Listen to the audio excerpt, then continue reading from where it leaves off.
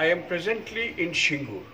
In Shingur, there has been a fantastic intervention with Japanese technology with help from JICA, executed by the Agri-Marketing Department. What they have done is to produce a vegetable cold storage which maintains an ambient temperature of 18 to 22 degrees Celsius using solar panels only and very nice technology of very good insulation.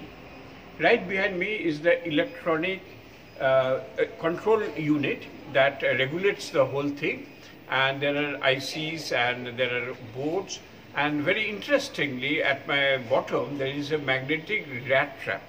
One of the greatest problems in Indian storage is that rats eat up a lot of crops. To help this prevent, there is a very simple thing. It's a magnetic thing that just rats can't climb.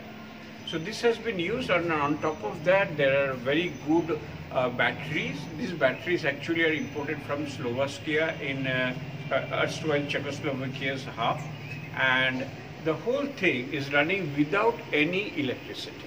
And I was just in the hall beside, two halls. Each of these halls I saw for myself that the temperature between 18 and 19 degrees Celsius is being observed, and it's quite hot outside. That is what I can guarantee.